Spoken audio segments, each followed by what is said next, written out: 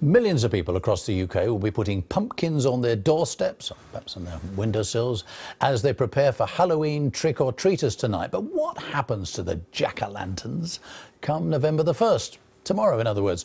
New research has found that the UK will bin 8 million pumpkins after Halloween this year. That's the equivalent of enough pumpkin pie to feed the entire nation, as most people who buy them do throw the leftovers away rather than cooking them. Now listen to this, 58%, more than half of Britons now buy a pumpkin at this time of year. An estimated 10 million pumpkins are grown in the UK annually. 95%, that's practically all of them, are carved out in lanterns for Halloween, and the rest are used in recipes. But more than half, these figures are good, aren't they? More than half, just 51% of those who buy the orange-coloured squash throw away the flesh rather than cooking or composting it. Well, that's all according to the environmental charity Hubbub. Well, with me now is Tessa from Hubbub.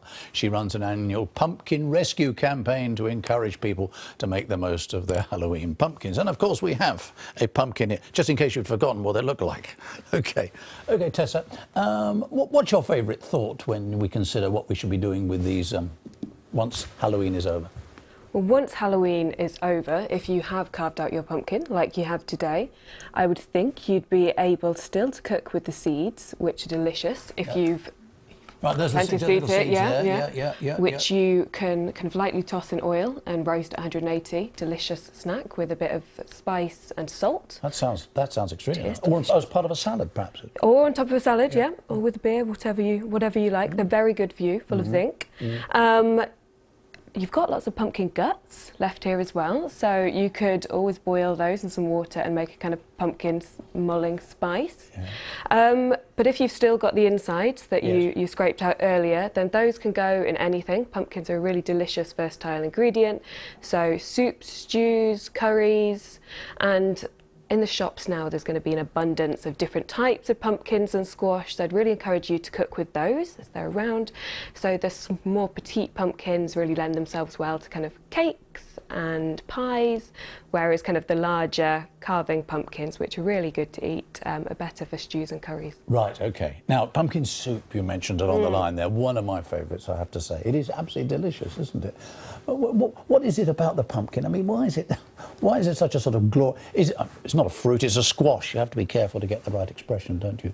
You do, and I think people are really kind of warm to pumpkins. Clearly it's their grinning faces, but pumpkin waste is just kind of part of a wider food waste problem year round. So trying to get people to think about eating their pumpkins and actually other ways that they can save on their food bills, because if we all kind of planned ahead a bit more or froze our food, you could save up to £810 per year. Right, okay. Now you said you can eat it. I mean, could you eat it, you think raw? Do you think we could do that? What would you recommend or not? Oh, you could go why for not? it. I don't think it would kill you, but no, if you... Okay, well this could be a first on national television, couldn't it? All right.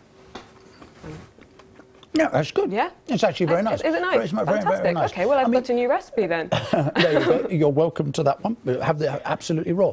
The point about pumpkins is they take an awful lot of water to actually grow them in the first place, aren't they? They're not easy. I mean, they are taking an awful lot of, if you like, natural ingredients to get them to this state. Well, that's a very good point. So it's, you know, if all of the energy and water that's going to go in to grow our pumpkins for Halloween, shouldn't just think of them as an accessory, let's eat them as well. So if you do want a recipe this Halloween, then you can head to hubbub.org.uk and we've got a plethora of pumpkin recipes for you. OK, lovely. I thought it was getting stuck in my teeth, but actually no, they're not at all. Oh, one other thing, somebody mentioned to me squirrels. Apparently squirrels love pumpkins. So if you want squirrels in your garden, not everybody does, but if you want to encourage squirrels, then presumably just leave the old pumpkin out. Yeah, perfect. You could put it on the bird hanger, couldn't you? If not, put it in on your compost heap or in the food waste caddy. Tessa, very grateful to you. Thank you very much. Lots and lots of good ideas there. I'm being allowed to eat while I'm in the studio. That's good as well.